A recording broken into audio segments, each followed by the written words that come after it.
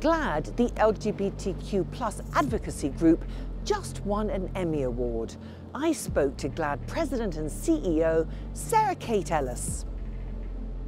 There's a lot of talk, of course, about misinformation being spread by AI and social platforms. Are you worried that the LGBTQ+ community will be targeted? I am absolutely 100% worried.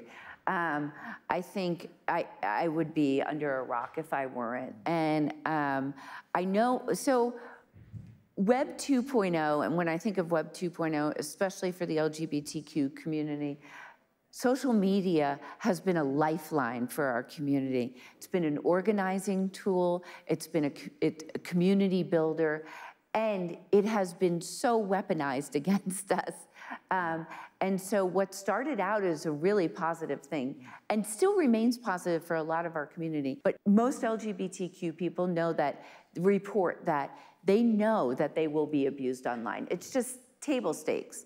But we are taking it really seriously at GLAAD and looking at how we're going to help our community and navigate through this so that it is an equal playing field.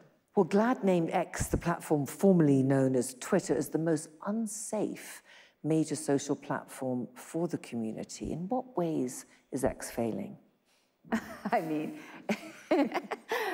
sorry, I didn't mean to laugh at that, but I think it's catastrophic, honestly, because it actually was the one platform that we would hold up as a great example several years ago. They had amazing trust and safety council. They really had conversations with activists and advocates of underrepresented communities, and now that's all been cut off. There's no longer a trust and safety council, and it is a place for misinformation, lies, and hate to fester and grow. It's been a terrible platform for the LGBTQ community among every other underrepresented community. What advice do you give to those, Sarah Kate, who are getting abuse on those platforms? It really affects mental health, especially for folks who live in remote or rural areas who don't have access to community and people. And so I always say to try and find the community and then just block the noise, block the hate, be really, and report it, even though it helps us because we continue to advocate on the back end.